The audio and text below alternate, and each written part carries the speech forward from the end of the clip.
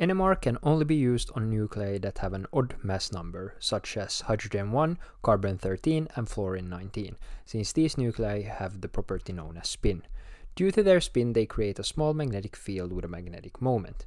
NMR works by applying a strong external magnetic field, causing any nuclei with a spin state and subsequent magnetic moment to align with the magnetic field.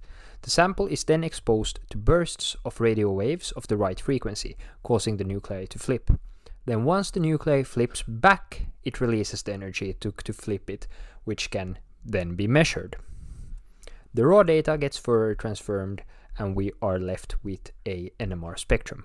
When interpreting a C-NMR spectrum, we need to consider two things. One, the chemical shift or the location of the peak in the spectrum. The chemical shift is inversely proportional to the distance between the proton and any electronegative elements. More simply put, protons that are closer to any electronegative elements are more chemically shifted to the left.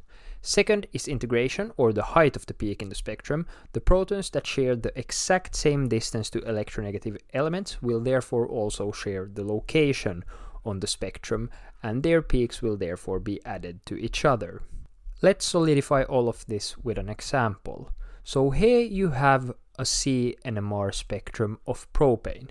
Take a moment to check if you can use the chemical shift and integration to figure out which peak is which. Hint: consider the chemical environment of these different carbons carefully. So there are 3 carbons but only 2 peaks. This is because the carbons on both ends share an identical chemical environment, meaning that they will be equally chemically shifted and added to each other. If you, like me, are more used to H-NMR spectroscopy, you are probably wondering why it is not the middle carbon that is the most shifted. Well, in carbon-13 NMR spectroscopy, we need to use another system unless a clearly more electronegative element is present. We can score each carbon based on how many carbons its neighboring carbons are attached to. Sorry if that was a bit confusing.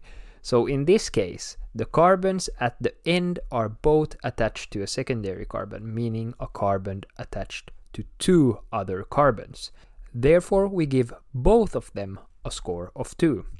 The carbon in the middle is attached to 2 primary carbons, meaning that they are attached to only 1 carbon.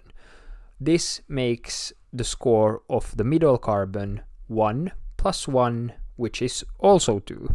This is why the 2 signals are so close together, but the carbons at the end will be slightly more chemically shifted. Now, if you want to know how a NMR device actually works in practice, click this video.